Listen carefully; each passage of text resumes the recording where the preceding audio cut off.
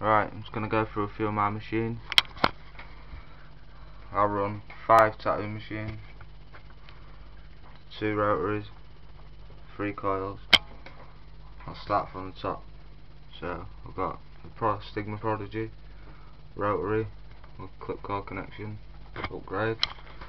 Got the Bazaar V2 clip cord upgrade. Also RCA, both of them. I've got a cheap machine that a friend gave me. That's just a cheap coil machine. And cheap frame. I've rebuilt it.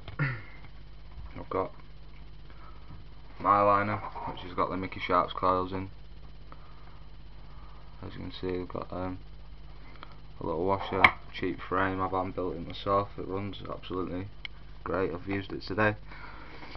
And I've got my packer.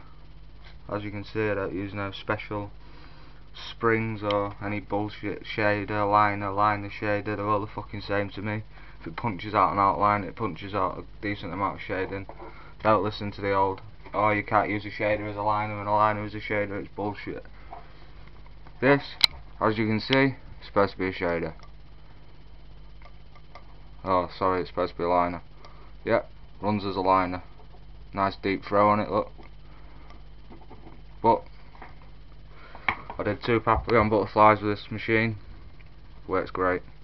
This overhang shader, I do use it as a shader, but I have used it for lining as well. So it's bullshit.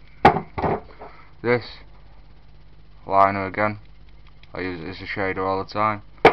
This is a rotary universal. It's got the second size core on it, so I run it as a shader. This, I run it as a liner because it only seems to work on one setting, even though it cost me a lot of fucking money. So I just thought I'd run you through my machines and kill the theory of you can't use a liner as a shader and you can't use a shader as a liner.